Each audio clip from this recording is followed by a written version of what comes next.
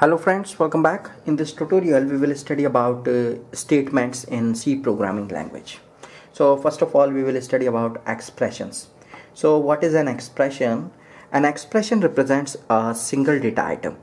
The expression may consist of a single entity such as a constant or a variable, and it may also consist of some combination of such entities interconnected by one or more operators. Here in this example you can see these four expressions, right? So expression can also represent logical conditions which can be either true or false.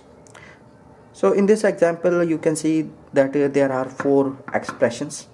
In first expression you can see that there are two variables and they are interconnected by a plus operator. Now we will study about statements.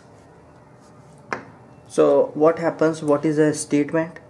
Actually, a statement causes the computer to carry out some action, and there are three different classes of statements in C.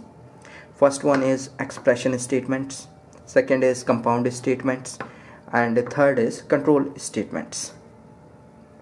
Now what is an expression statement? Actually, an expression statement consists of an expression followed by a semicolon. Here you can see this.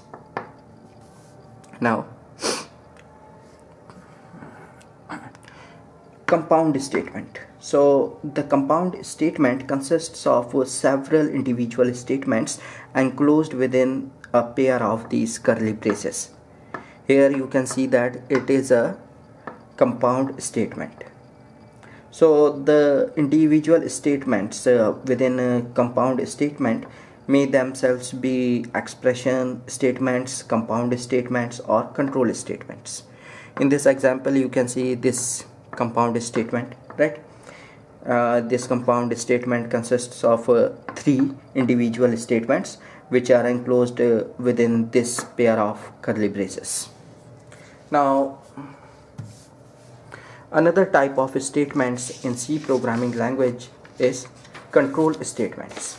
So the control statements are used to create special program features such as logical tests, loops, and branches.